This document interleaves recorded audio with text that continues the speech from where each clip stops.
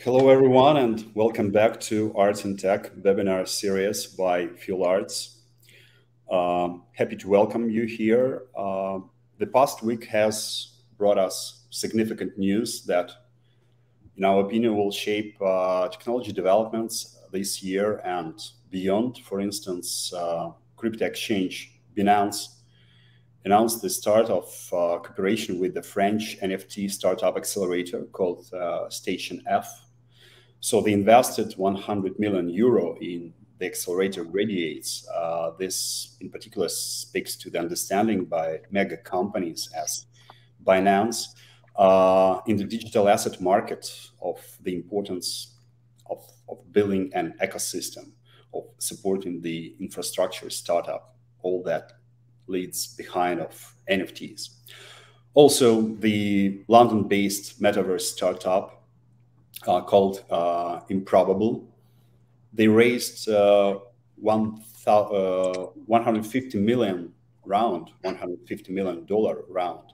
So among the top investors, we could see familiar names like top VC funds, Anderson Horowitz and the SoftBank Vision. It's interesting that for the UK as a country of incorporation of Improbable, this is the largest investment in the art and tech startup. So getting back to our art, tech, and NFT startup report, I believe you all have downloaded it from our website and using it for your success. So according to our report, in the UK, there are 46 art and tech startups in the beginning of 2022, so which is the third place in the world after the US and China, of which 25 are representing physical art market, means the startups which dealing with, let's say, actions, management of physical art, and 21 are digital and NFT startups dealing with the digital assets. So in this regard, we have decided to invite a representative of the London startup market to participate in our today's webinar. I'm happy to welcome Stacie McCormick, a US-born but UK-based artist. She's the director and founder of an artist-led Unit 1 gallery and workshop, which is supported by Arts Council of England. Unit 1 gallery and workshop provides exceptional opportunities for artists and the public. Since 2015, Stacie organized more than 40 exhibitions with nearly 200 artists and curators. And establishing a growing community of over 300 artists today. But Stacie is also the visionary and the founder behind the new art world app, a startup called FairArtFair. Hello, Stacie. Hi. Thanks for joining us. Thank you for letting me be here. And I'm happy to present our regular co-host, the project manager of FairArts, Sonia Stubblebine, who was also responsible for the content and research of our annual report. Well, Stacie, we're so happy to have you here, and we're very looking forward to having this online conversation and talk about art tech and about physical art market and talk about, obviously, FairArtFair. So probably it would be very logical to ask you, first of all, how you got into art and how you got into creating art, because you're an artist by yourself. It's a funny question because I've actually not really thought about that. But in thinking about it, I suddenly thought I don't remember not ever making art. And it reminded me growing up in San Francisco, the exciting day when I was 10 years old and I won the San Francisco art contest as a painter. So it's a very long career. And I've always really woken up every day with that desire to make work. And I think not doing it, it's not living. I think it's everybody, and I'm a process painter, really. I'm in love with making art. So I think it's impossible to say when it started. It's always been there. So that's really, and funnily enough, that's sort of growing up in California, in San Francisco Bay Area, and then to find myself in the UK making a startup, it's a bit of a reversal of fortunes in a funny way. Stacie, I mean, I remember myself while founding my first ART+TECH startup, and I mean, I also was the manager, a functioneer in the art world, in the art market. That helped me a lot because I had an art background. You also have an art background, being an artist. Mm-hmm. So how did you come up with the idea to start Unit 1? Can you explain the concept of it a little bit? So let's speak about the, let's say, the project which leads beneath the FairArtFair. Absolutely. So I think from very, very early on, even when I did my undergraduate, I really sort of questioned the art market as we know it. And I'm really the typical artist, did an undergraduate, did a master's degree. You come out of a master's degree and you're set adrift. You don't really have an inbuilt network. You have a lot of friends that are artists. The art world, as you know it, is this kind of voiceless, faceless place, and you're supposed to find a way to win the lottery to get into a gallery, and you kind of wait. And I always thought that was very, very strange. I had to have several jobs in order to afford the lifestyle I think I deserved, beyond having a studio and being an artist. And so I had constantly had to exploit my creativity to do other things than paint, because my painting practice couldn't keep me paying the rent. And that puzzled me because we pay for expensive educations, et cetera, et cetera. So when I had the opportunity with this space here in London, I made I think a pretty radical decision, and that was to make it a nonprofit and try to build a brand and a community that could support itself without exploiting artists for profit.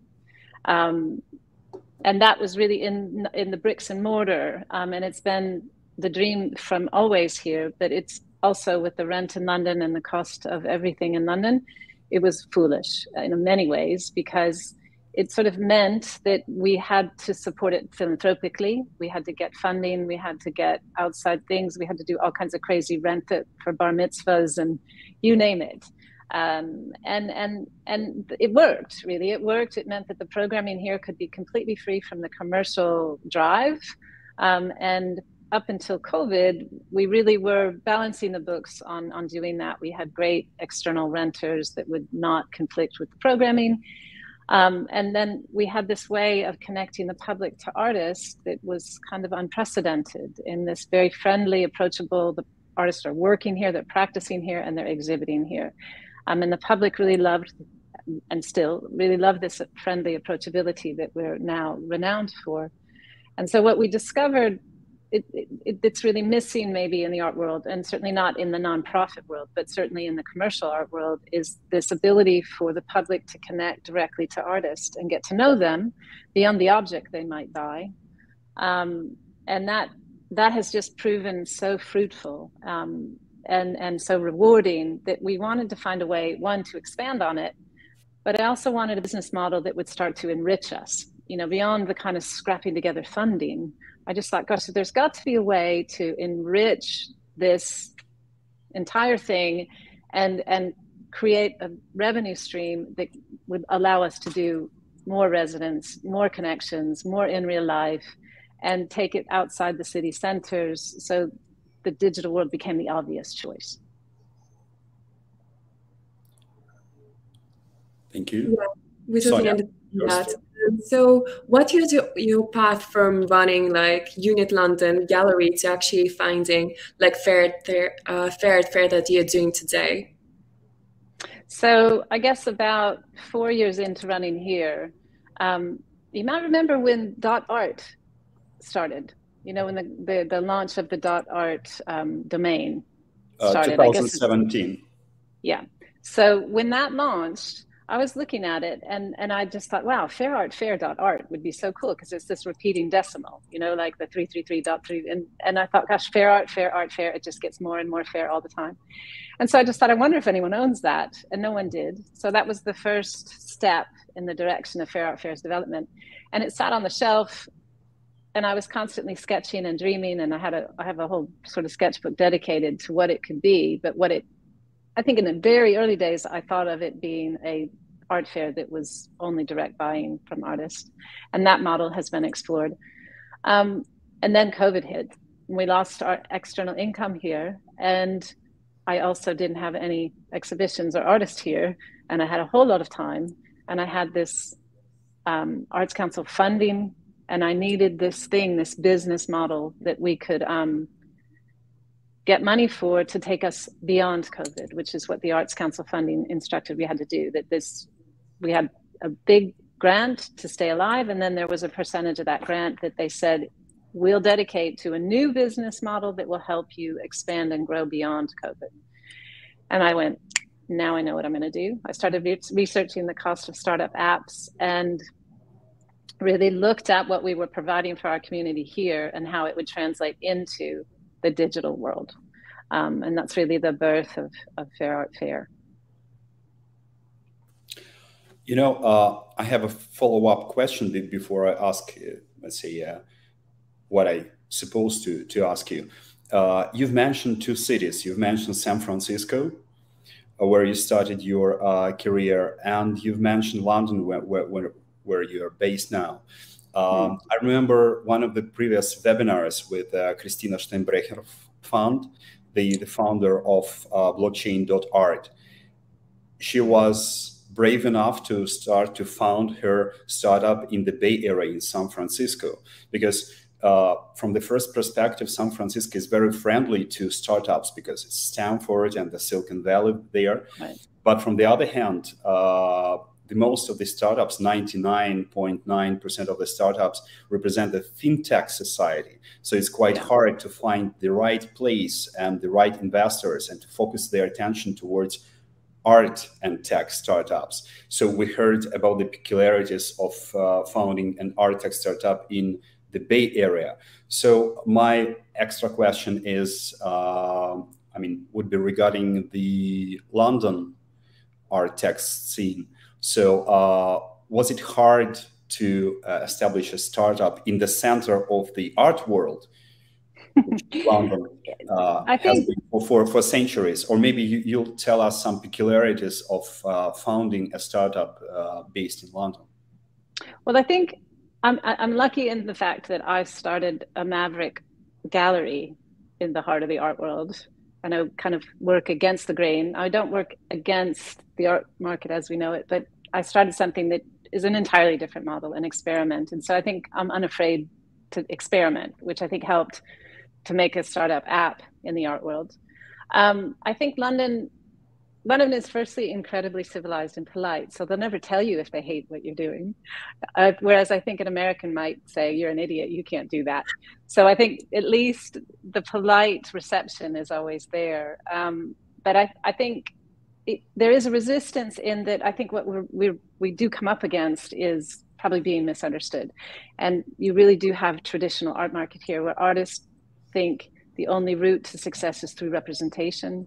They have abdicated agency to the gallery metrics, unsurprisingly, because we have these superstar stories and these giant incomes. But it is quite a lottery system. And if you look at the 55,000 registered artists in the UK, and between 1,500 and 2,000 galleries, you don't have to be a mathematician to know the odds are stacked against you in many ways. So I think our big responsibility at this stage is to recognize that the kind of exclusive elite gallery system is fascinating and exciting and brings amazing art to us for free, but it makes thousands of artists invisible and thousands of works of art invisible to buyers. And so it's just really a huge and interesting opportunity. And I think as soon as people understand that we're really interested in creating a community of opportunity, and it's not a competitive space, then that kind of reception of our technology is there. But I do think it's an old-fashioned, not very digital, inclusive world yet. I think the jump to it is yet to be seen. So let's have a more close look at your startup at FairArtFair.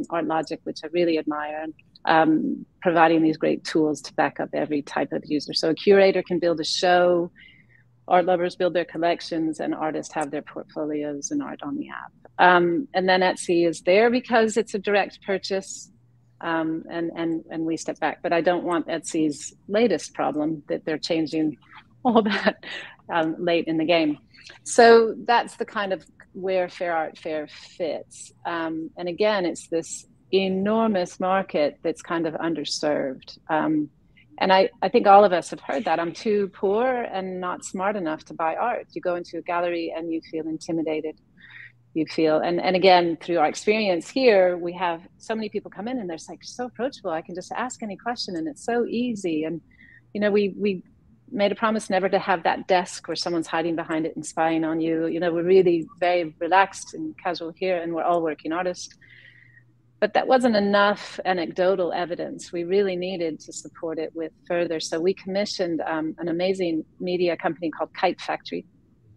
And we did 2 surveys, the US and UK. We'll probably move on further later. But we really established through a great survey of questions to art lovers who we really wanted to identify, and artists, about how they feel. And the numbers came back extraordinarily of this kind of intimidation, not feeling very secure, that galleries don't feel transparent.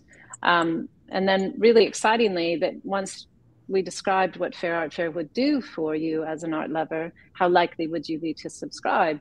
And the numbers are off the charts, right? So in the UK, 4.4 million people were happily wanting to subscribe. So we're going to go get all of them. And it's, to me, the most important thing that we'll do, because artists really want to be seen, and we can find artists, and we know where to find them, and we know where the grad shows are, and we've got 11 years supporting artists. So we know how to get that audience, and we've successfully done that on the app. The harder one is to find the buyers. And so that's a next big project for us. So it's really creating this community, this circular community that supports each other to thrive, and really providing an enormous population of people who are underserved, that don't feel comfortable to buy art without some kind of guidance. And that's why we introduced the curators and selectors onto the app, to give people guidance. But in the spirit of fairness, I'm very proud of the fact that we have 2 arena to buy. So we have total discovery, which means every artist that comes on the app is immediately visible and available, because we can't predict what lover wants what art. I have aesthetics and I have curatorial vision, but there are artists that meet the needs of an art lover that might be outside of my curatorial remit. But we will constantly bring in more and more. We are building this sort of selectors, and we look forward to having like celebrity selectors and all kinds. And Dennis, you will be invited to make a selection.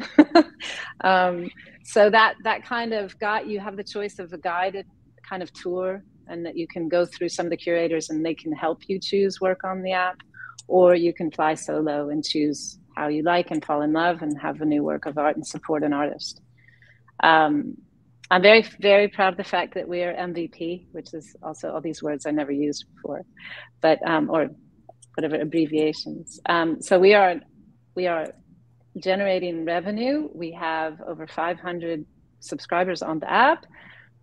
Correct myself, we have 225 subscribers on the app, and we also have a population that we brought from the gallery onto the app, so that we had an instant population. So we had sort of 500 on the app, plus or minus. And then we have an 8% conversion rate, another thing I didn't know about before, but I think we're 4 times the kind of average conversion rate. 2%, if I understand correctly, is really good.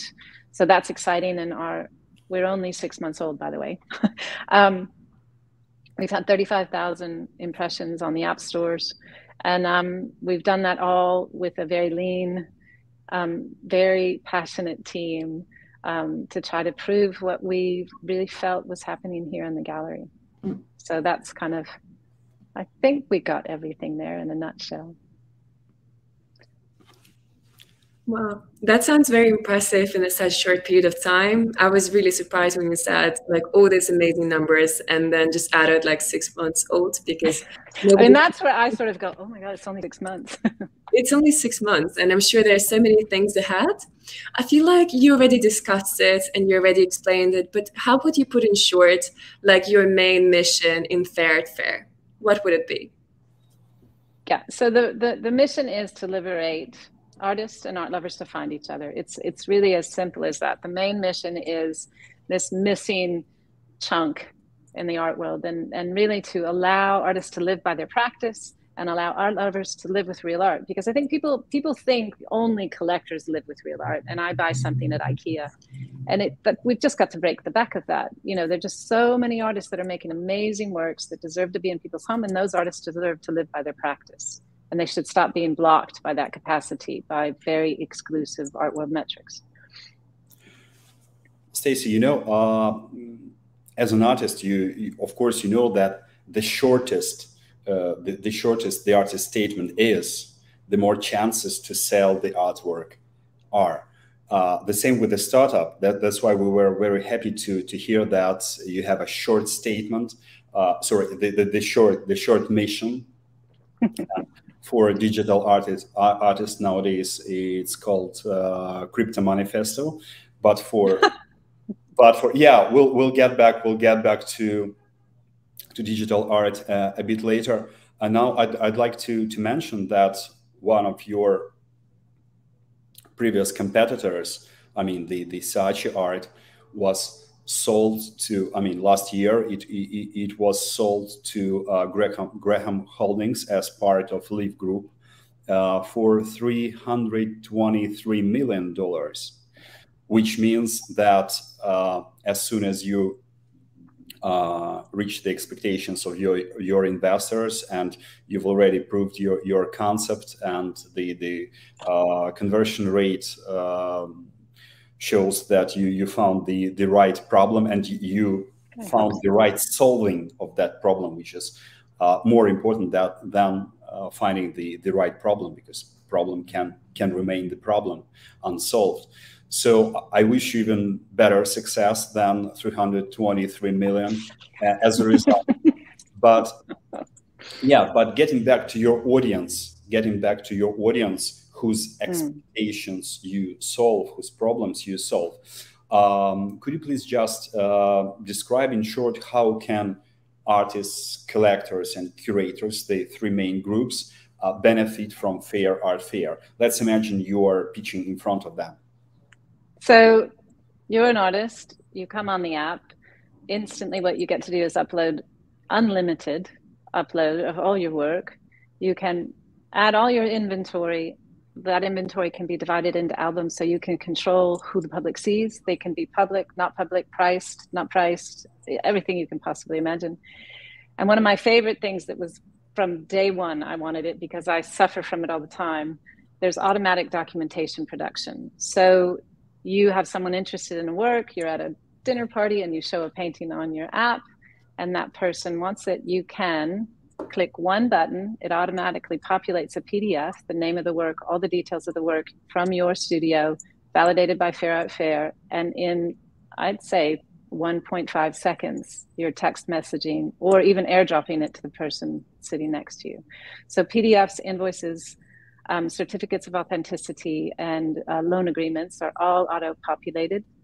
You can select as much inventory as you want and download it as a CSV. We'll be launching Excel and thumbnails for that as well soon. Your studio can be geolocated through your profile. So we have mapping. We're making a high-level conversation with people like Airbnb so that you come into town and you can look at a map and find a studio. And another conversation with a one-way video system so that you're in your studio, you can mark that you're there, a person can just click on you and come and have a look at what's in your studio. So all these really exciting opportunities for you as an artist to be discovered and seen.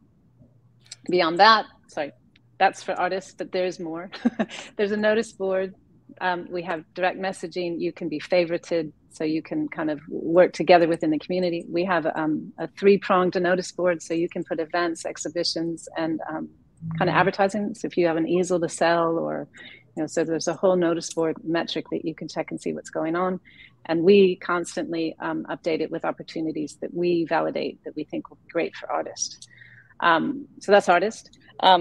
For collectors, the tools are similar but customized, right? So for a collector in total privacy, they can upload their entire collection, catalog it, keep track of it. And we've started with that privacy, but we're getting feedback now that they want to be able to share it. So we're looking at VR environments so that you can put your collection into a museum space, see your collection outside of your home, invite other people to see the work you've collected, because so much great work sits unseen in private collections. So we thought it'd be really great to quasi-gamify the collector's arena. And so that, obviously, they have entree to everyone on the app. They can collect. And now we also get feedback that they may also want a secondary market on the app. So we're exploring, because we keep getting this extraordinary ideas from our population. And obviously the most wonderful advantage for the collectors is that they have a direct access to the artist, they support the artist directly, and they don't pay a commission. So I would say one piece purchased on the app zeroes your subscription payment in one go. And we are exploring different ways that the art lovers might have, because we want more of them. So we may give them more advantageous subscription metrics when just exploring all that. And then curators is important because we developed all the tools so that we personally could curate shows on the app. So there's an exhibition metric that we can, from the app, make a digital exhibition. And again, we can translate that into VR environments. So we built all that out, and then we were like, wait, there's going to be a lot of curators that want this. So the same, they can upload, you can favorite, you can keep track of your favorites, you can make your selections public and make a proposal to us for you as a curator to have it on the app, and also have it considered for phygital in real life exhibitions. And then again, when we bring, I think it's in Q3, when we bring in the VR, those shows can start to move into the VR environments. And again, this kind of direct connection and this full circle. So all three thrive. Like the whole thing is winning relationships. So every relationship wins, no one's exploited, and everybody thrives is really the thread between all parties. And everyone has access to the notice board, everyone has the direct messaging, the geolocation, blah, blah, blah. And there is an added one I want to put in there that I love, is we all know the city-centric gallery problem, and we also know the sustainability and the CO2 issues. So we're very excited about being able to collect the data and know where there's a group of artists, assess them and say, we're going to have a show local, and we're going to bring the art levels local, so that you really can start to have local initiatives and protect the environment by letting artists get together where they are, instead of having to come to London or to New York, or that really you can bring together art lovers and artists where they are. A quick question. Is that your art behind you? Yes. We know the answer. Yes. We know the answer. But yes, it is. Yeah. Okay. So I'm a working artist, and I know what it's like to try to bring your practice to the world and kind of expose yourself. So it's really this platform of opportunity. And I'm on the app. So if you get on the app, you can see my work. It's very important. It's very important when a founder of the app is also registered there. I mean, I'm an artist, collector, and curator on the app. So I got all three accounts. Have you already made several purchases as a collector there through the app? I have bought one so far. Good. Yeah, and I think that's a really good question too, Dennis, because we're non-transactional, keeping track of sales. So we want to find a way to gamify that, so that when artists sell, they have like a checkbox, because we're not keeping track of it. And it's one of the bit of data capture that I think we're going to maybe Q 4 or 5, we're going to want to find a way to do that, simply to know the success of the app. So you've started using the benefits of zero commission. I understand. Yeah. As you already mentioned, you did so many things within the last 6 months, and there's so many opportunities just in front of you, I believe. And I was wondering, what's your vision for the FairArtFair, like for the next 5 years? What would you like to see in the future? One of the things I'm probably the most excited about is opening zero commission galleries, so that the public has that utter transparency and direct connection, and they know that when they buy their work, the artist is supported 100%. So if the app and the subscription model generates the revenue we think it will, we'd love to see within that 5 years 2 or 3 galleries that are zero commission. We'd like to expand those VR, kind of really all the exciting tools and benefits that we can support in the digital environment.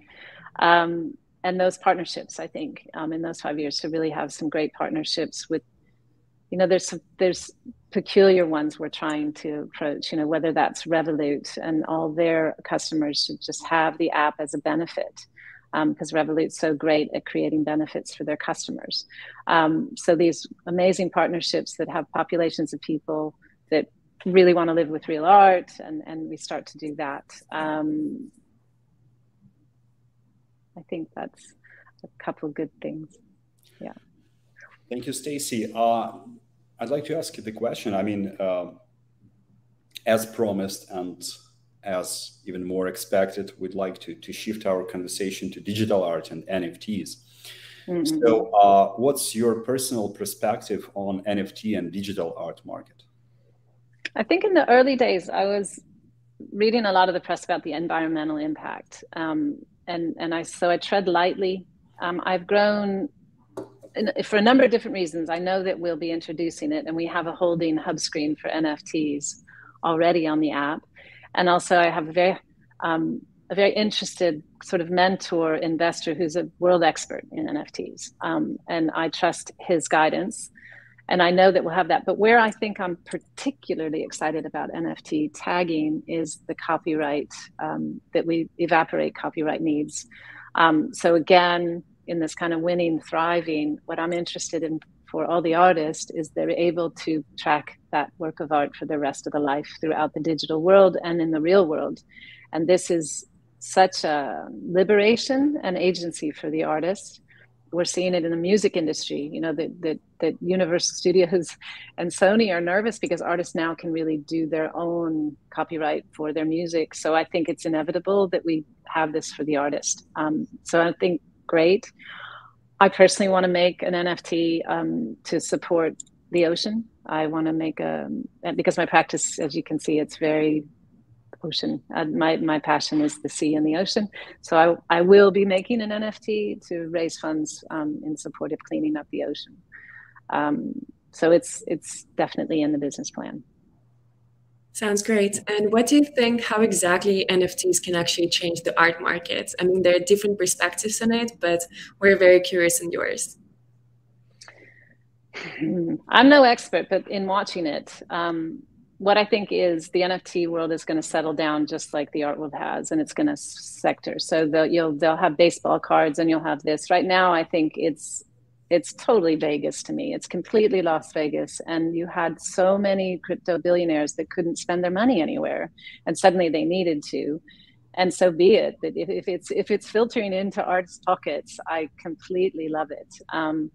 But I think it's going to, you know, it's in its nascent, it's a gold rush, isn't it? It's really like the San Francisco gold rush. And everybody turned up. And then you realize in time that it settles down and, you know, it becomes something else altogether.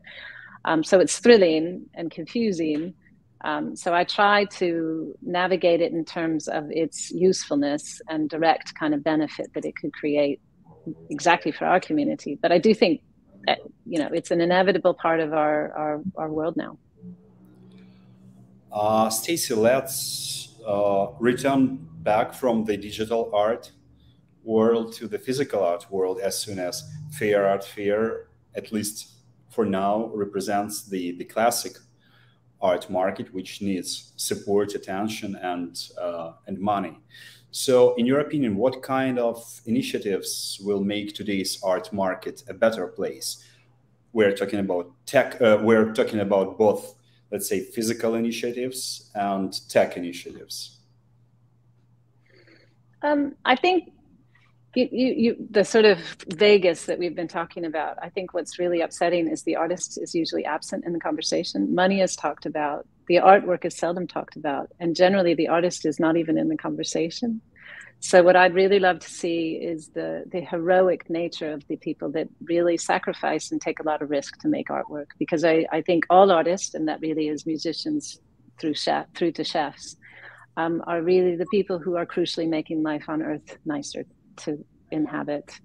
So I'd love to see the art world kind of let the artist be the most important thing. And that's why when you go on the app, you can look at artists and you see the artist first. We've slowed down the process intentionally. You don't tile through work after work side by side, and it's not like a shopping mall.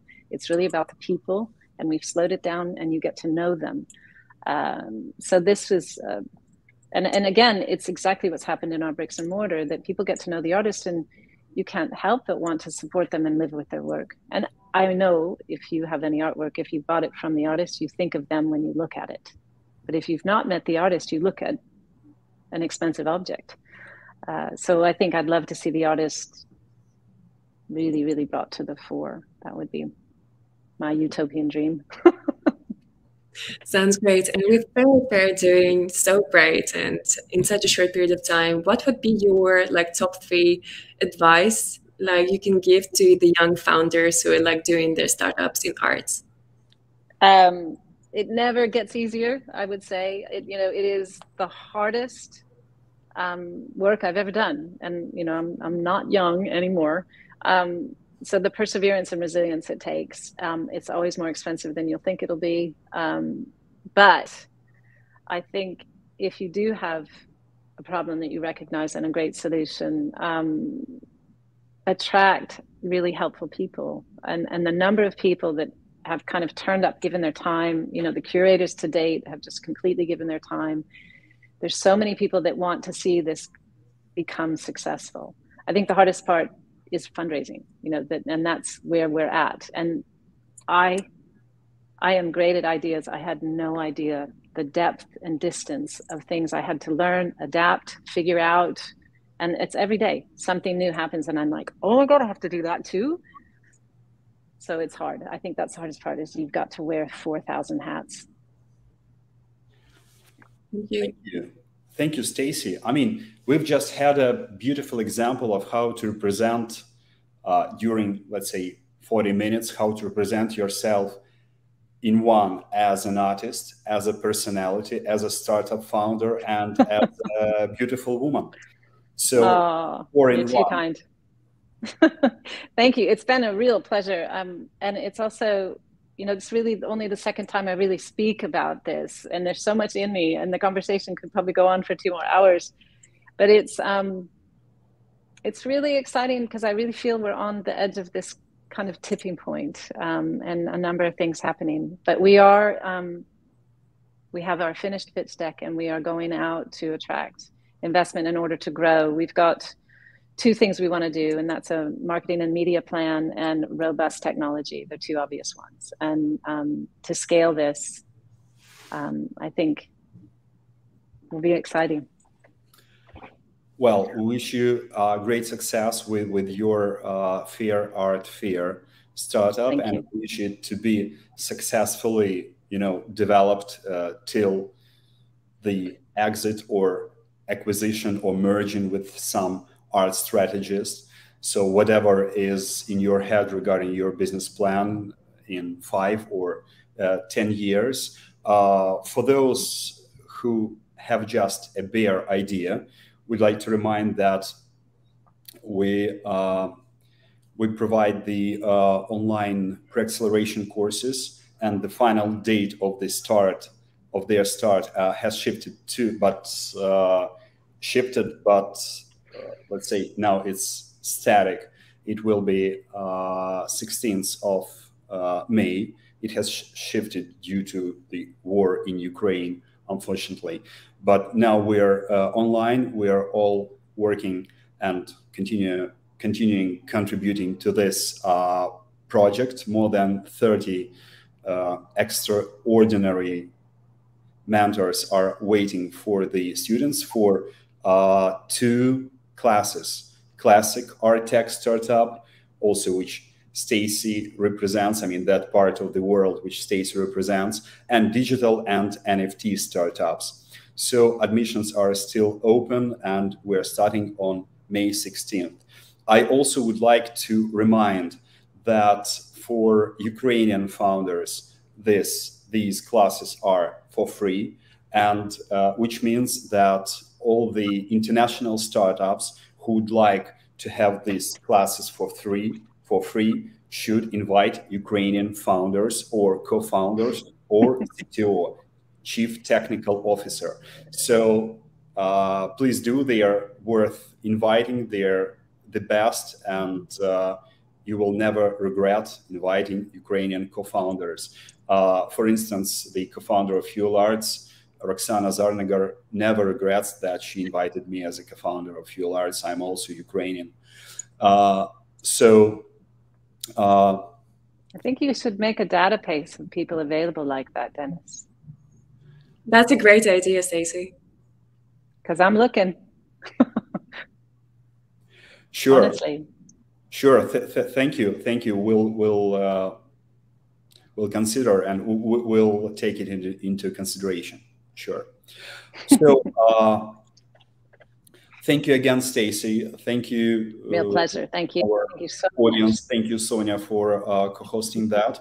Wish you success with FairArtFair, and we wish success to your,